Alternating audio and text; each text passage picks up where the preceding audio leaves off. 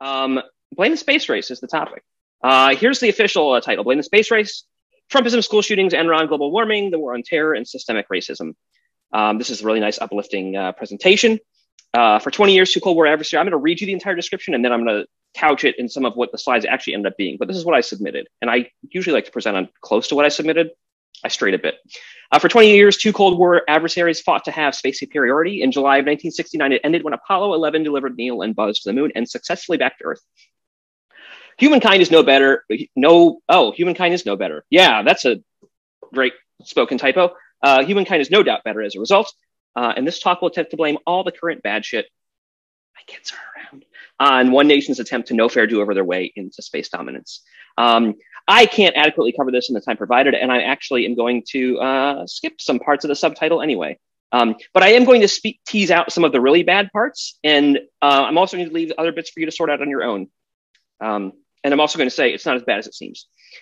So we know that the space race was the US versus the Soviet Union trying to achieve superiority in spaceflight. I'm going to walk through a lot of dates in that process. And where possible, I'm going to note the delta between the dates because I think that's important. So the first thing we're going to do is how it ended. I just want to confirm everybody is seeing Buzz Aldrin stepping onto the surface of the moon. Yes. I mean, we can't tell it's Buzz. We just have to trust it is. Yeah, we're good. I am not so much of a space nerd that I can identify Buzz Aldrin by his rear end. So I will just trust this is the correct image. It ran from August of 1955 until July of 1975. Pictured here, though, is the end of the space race in 1969, which is 6 years before history says it actually ended, but this is when it ended. And we just believe this fact. And so this is Buzz setting foot on the moon as taken by Neil. I wrote a space joke in here, and I'm not sure why, but I'm going to do it anyway. So how does Buzz introduce himself at a party? I'm Buzz Aldrin, second man on the moon. Neil before me. The important part of the space race is that even though it's noted as August of 55 to July of 75, it actually happened between 57 and 69. So a bit smaller of a window. And so here's where it started. We had the Sputnik crisis. In October of 1957, Russia launched Sputnik. And it became a thing that really drove the US to write a very flexible rule book. And so part of the Sputnik crisis, JFK campaigned on closing this missile gap with Russia. Russia was clearly superior in missile technology. In 1958, so just a year after Sputnik, Eisenhower basically created DARPA, which is a fantastic investment of our money, I guess Velcro or whatever.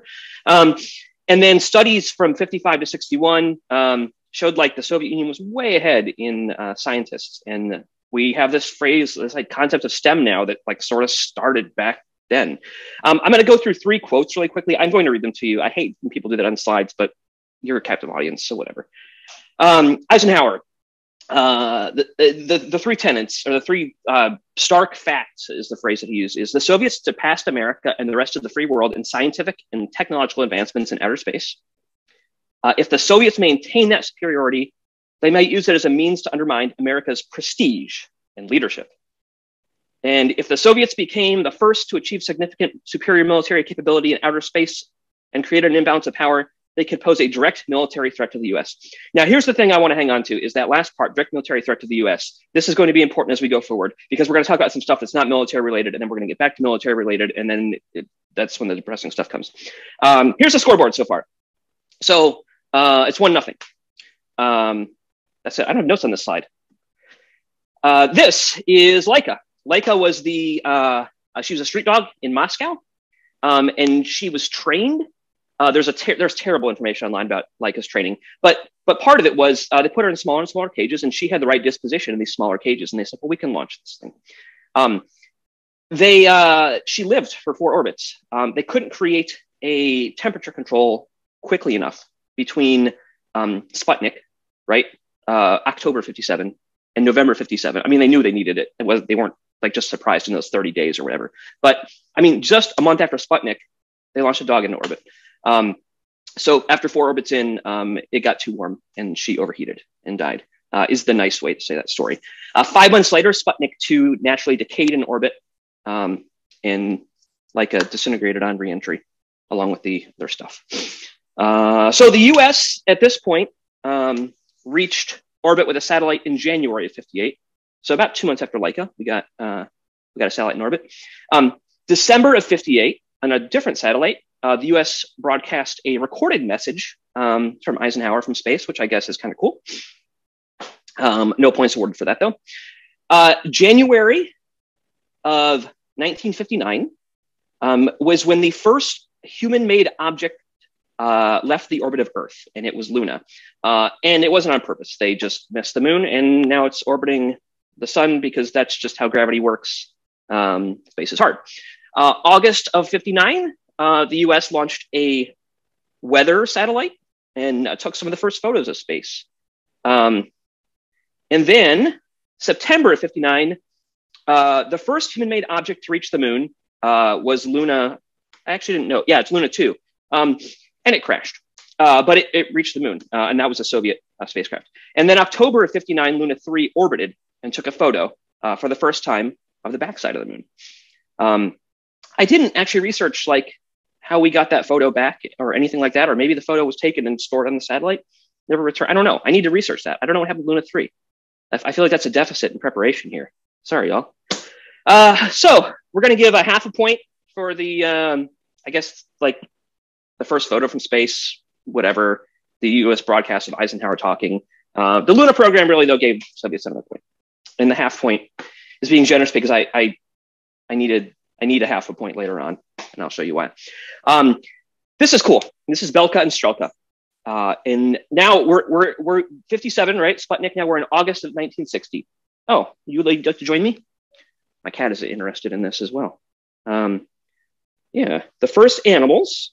So Belka and Strelka, along with a gray rabbit, 42 mice, 2 rats, several plants and fungi, spent a day orbiting Earth.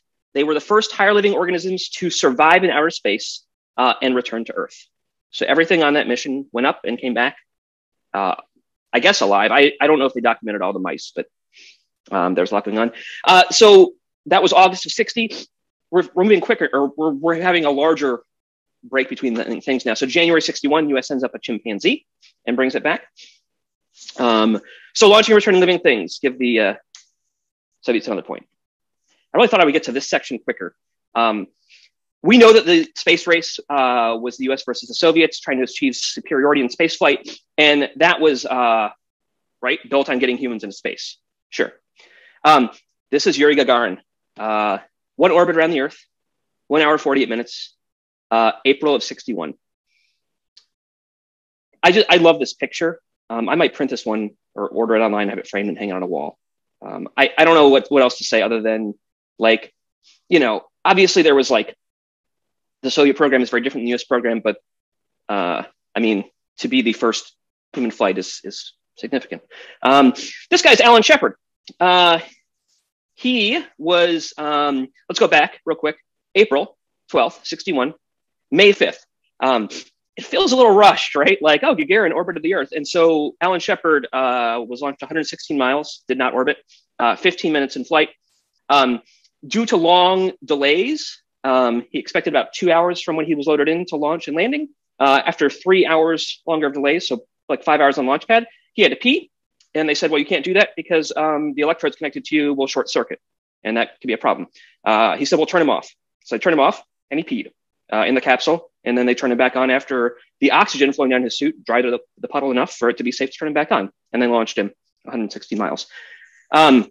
This was technically the first piloted flight by a human.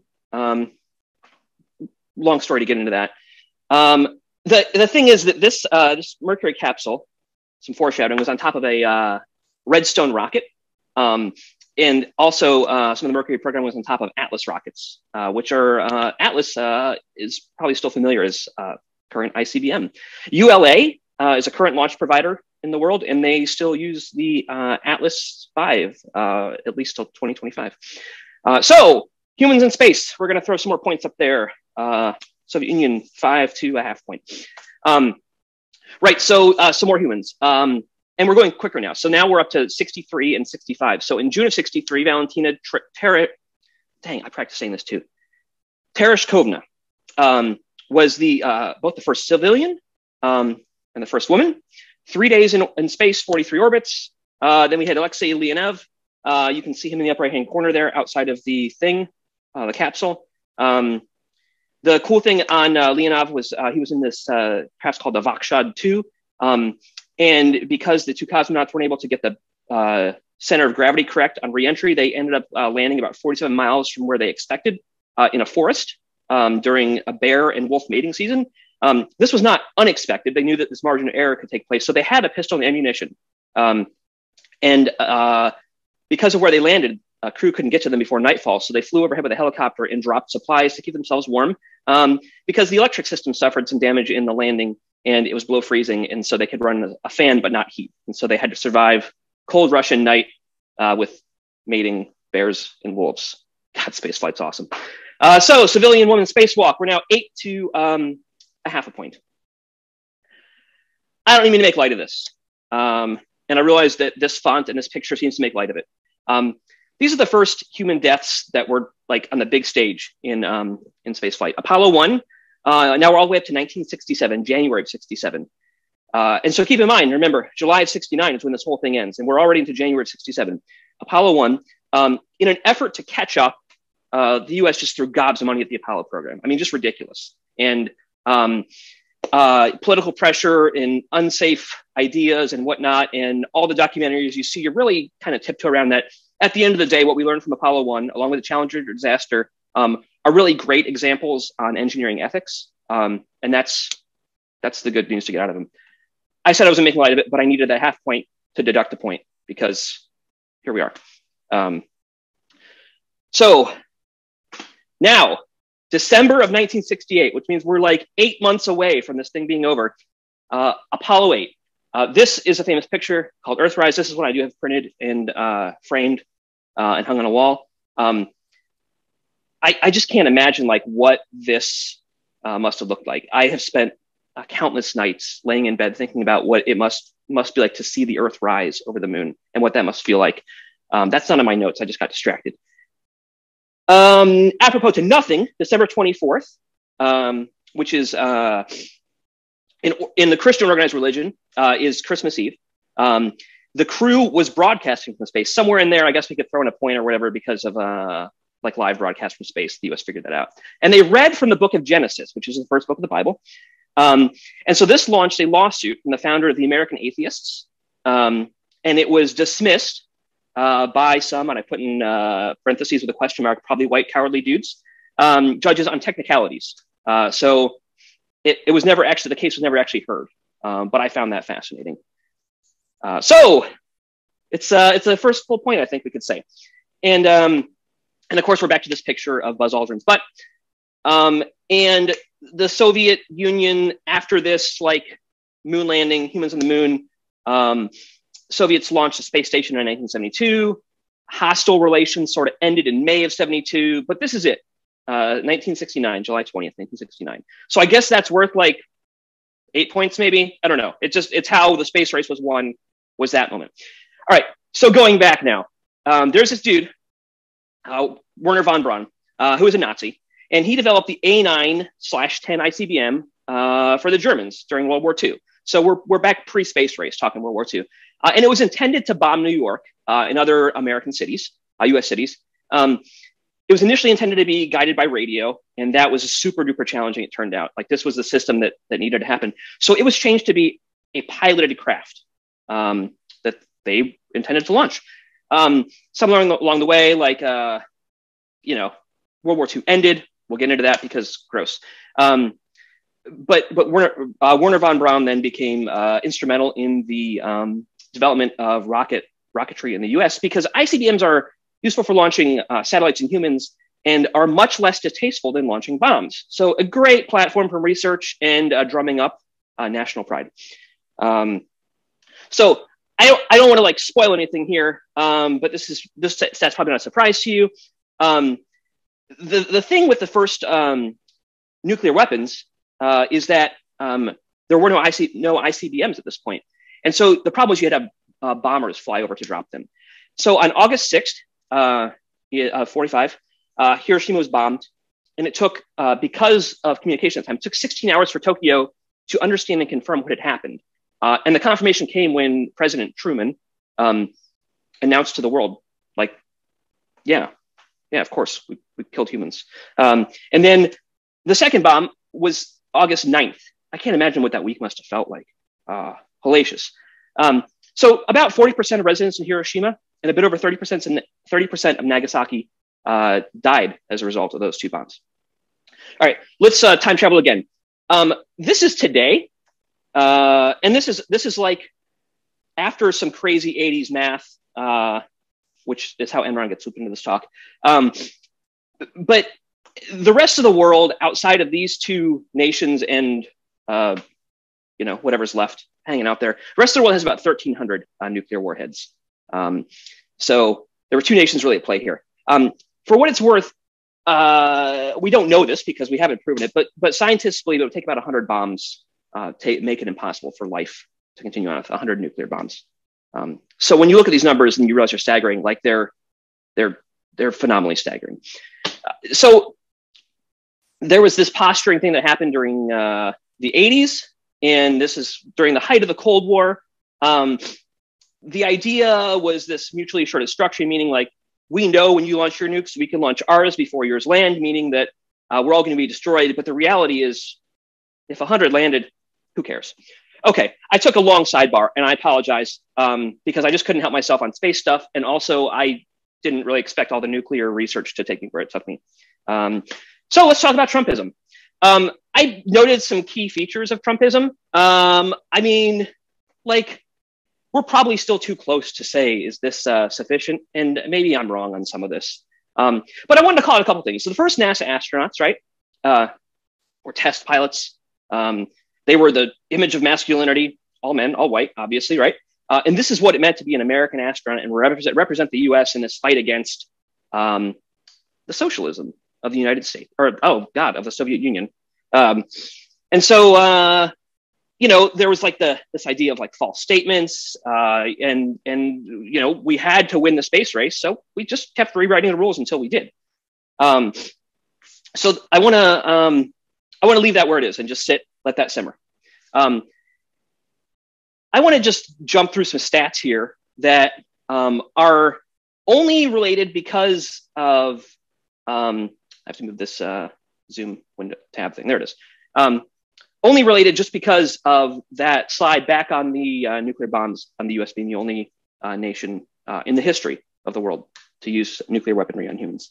About 300 nations. US is 4% of the world's population.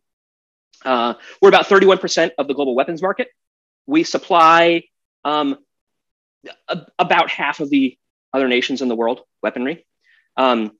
Defense spending is, believe it or not, surprisingly to me, is pretty consistent. If you look at inflation year over year, and consistent in the sense that we spend about as much as the next 10 nations combined.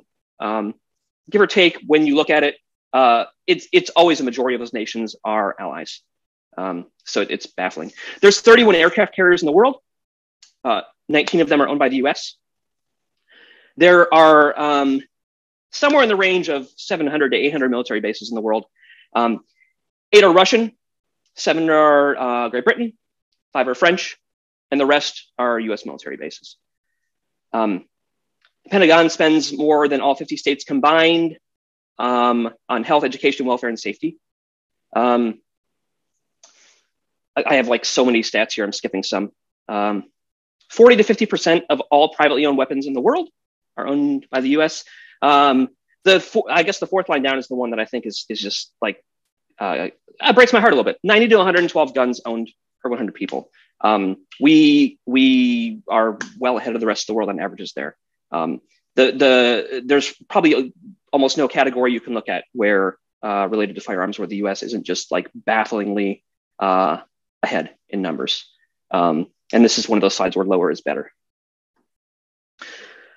So let's talk about how this relates to Enron, right?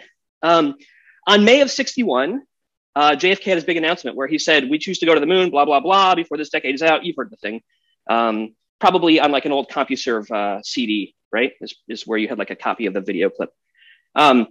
So at that point, like Sputnik had happened, Laika had happened, the Luna program had happened, Belka and Strelka, Yuri Gagarin was not far off. So this is like the no fair do-over portion of space. Like this is where we were.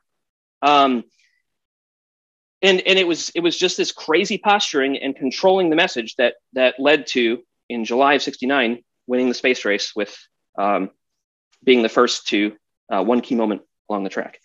I called it global warming in my slides instead of climate change. I don't know. I was thinking there. I mean, God, what is there to say? Like, there's just an absolute attack on science now because science became boring along with space, as the space shuttle did, like, crystal analysis stuff and super important scientifically, but also, could have used some marketing.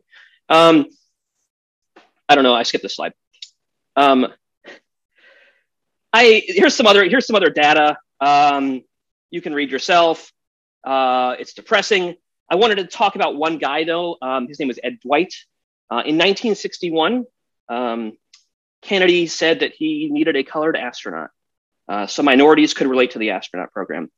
So Ed Dwight, who graduated cum laude with a BS in aeronautical engineering, earned the rank of captain in the Air Force. Was shoveled into the astronaut training program. By 1966, he resigned, citing racial politics had forced him out of NASA and into the regular officer corps. So I want to circle back around to this, like what could have been, and what is trumpeted as a world-changing event,